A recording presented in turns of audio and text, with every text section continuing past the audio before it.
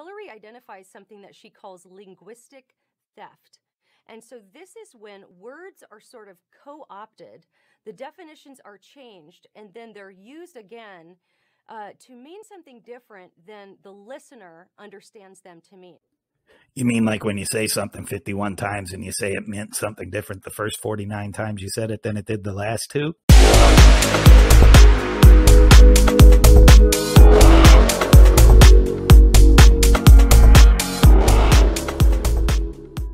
Now, I don't want to pick on Alisa Childers here because she's expressing a very commonly held Christian belief that all scriptures are breathed out by God, and she's citing a very common Christian source to back up this claim, 2 Timothy 3:16. And of course, we all know 2 Timothy 3:16 through 17, which says all scripture is breathed out by God and profitable for teaching, for reproof, for correction, and for training in righteousness, that the man of God may be complete, equipped for every good work. Now, the first problem with her claim is so easy to find that Frank Turek actually tripped over it, and he agrees with her. In fact, think about this, ladies and gentlemen. Do you know that we have more access to God's revelation than the Apostle Paul had? Paul probably died before he saw some of the New Testament. He probably didn't see the book of Revelation. He probably didn't see the book of Hebrews unless he wrote it. He probably didn't see certain books in the New Testament written later. We have more information about God than the Apostle Paul. However, the second problem is going to require a little bit of investigation into the text. Now, just to brush back over Frank Turek's point, it wasn't really his point. It was just a casual observation. If we look here, this is the ESV timeline on the New Testament books, and it is very conservative. I think these books were written probably at least a decade after they put most of them. But if we look here, between 64 and 67, Peter and Paul are martyred in Rome. Now, even this is a little deceptive because if we come back up here, we see that the letter to Hebrews is written between 60 and 70. So that could be after Peter and Paul, but just using the ones that they put after Peter and Paul.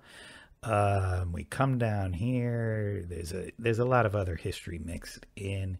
John writes his letters between 85 and 95, well after. Between 89 and 95, John writes his gospel. So we see here that, some of these books were clearly written, and John writing Revelation between 95 and 96. Some of them are clearly written after Paul died. It's kind of hard for him to authenticate books that are written after his death. Even more problematic, just kind of as a side note, the canon doesn't come about till at least 150 years after his death. And so he doesn't even know what's going to be put in the New Testament. Yet somehow he's saying that the New Testament scriptures are breathed out by God. And I'm going to show you that's what the claim is. Literally that the canon itself, if we look here, here's the word scripture, every scripture. I know no Greek whatsoever. I'm not going to pretend that I do.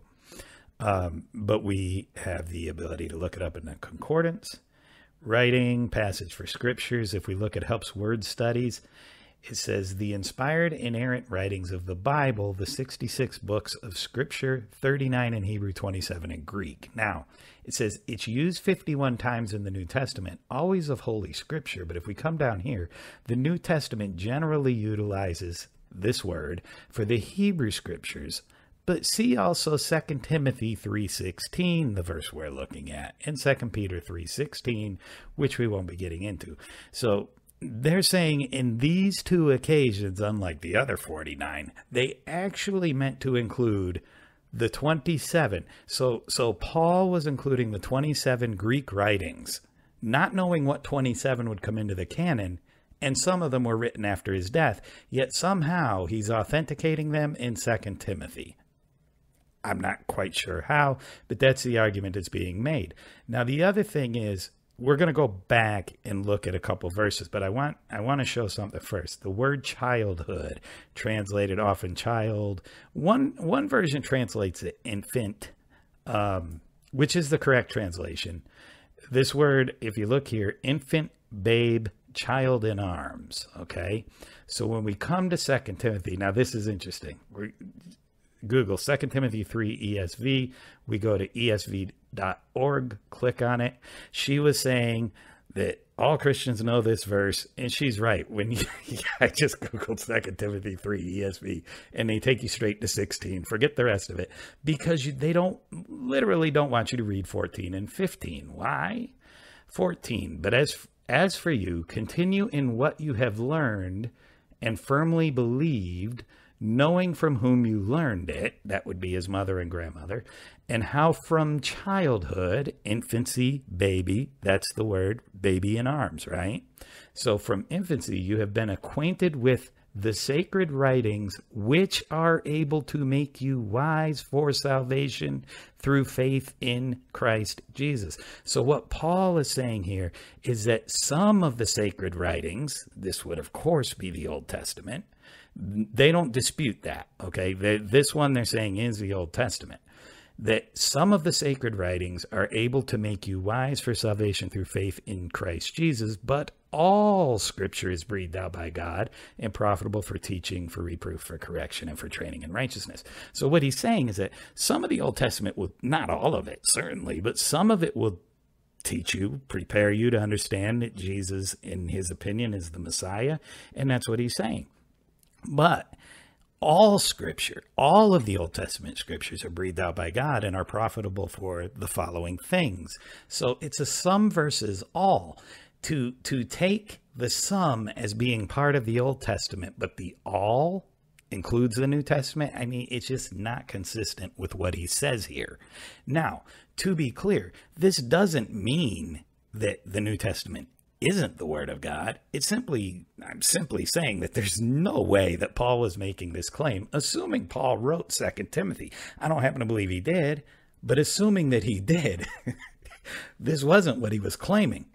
He would be having to take responsibility for a canon that comes 150 years after his death, taking responsibility for at least 4 or 5 books that aren't written until after his death, and claiming them to be breathed out by God when he would have no idea what these books are or what they're going to say. It just doesn't stand to reason that this is what Paul is saying here. So just to be clear here, this is not a debate over whether or not the New Testament is breathed out by God. That's not my point here. It's simply to say that in 2 Timothy 3:16, Paul is not saying that the New Testament is breathed out by God. If you personally believe that it is, you're entitled to that belief. I disagree, but you're entitled to that belief. But you're not entitled to make Paul say it just because you believe it. I'm Steve Perry from BiblicalAnarchy.com. If you like this video, don't just sit there. Click the subscribe button, give it a thumbs up, or share it on your Facebook or other social media accounts. Thank you for watching.